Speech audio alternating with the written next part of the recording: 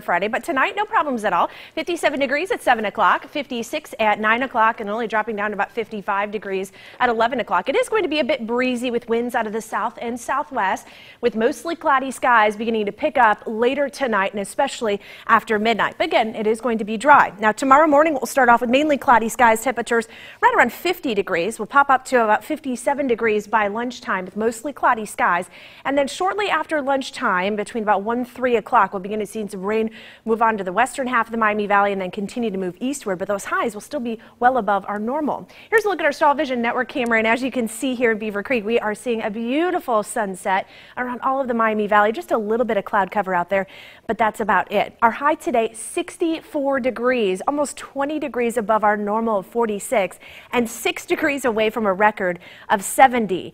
Out there right now, still sitting at 60 degrees here in Troy, 62 in Springfield. It's 61 in Urbana, and dropping down a little bit to 57 degrees right now in Bellefontaine. Officially at Dayton International Airport, we are checking in at 60 degrees with winds out of the south at 10 miles an hour. Satellite image shows that we do have mostly sunny skies out there right now, just a few clouds off to the west of us, but a wider picture shows that we have a cold front there we are tracking. This is producing a lot of rain and even some snow in central and western sections of Iowa, but this system will continue to sag southeastward and bring us a chance for some rain tomorrow. We'll track it out here in our future track forecast model. 11 o'clock tonight, just a few clouds around. That's it. No rain heading this way. And heading into early tomorrow morning, if you are going to be getting those early sails at 8 o'clock, look for just mostly cloudy conditions. The rain will still be well to the west of us. Now heading into the afternoon, 3-4 o'clock, the rain begins to slowly work eastward here and begin to move into our western counties, and by 7 o'clock we'll see a good chance for rain across most of the Miami Valley. Then the rain will continue on and off here into Friday night, into Saturday, throughout much of the day on Saturday. Keep that umbrella handy.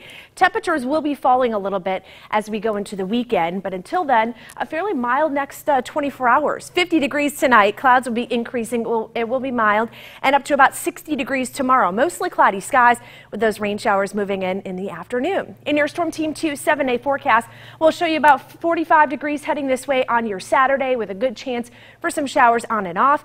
The rain continues heading into Sunday with highs near 50 degrees again on Monday, with a chance for a few showers to roll through.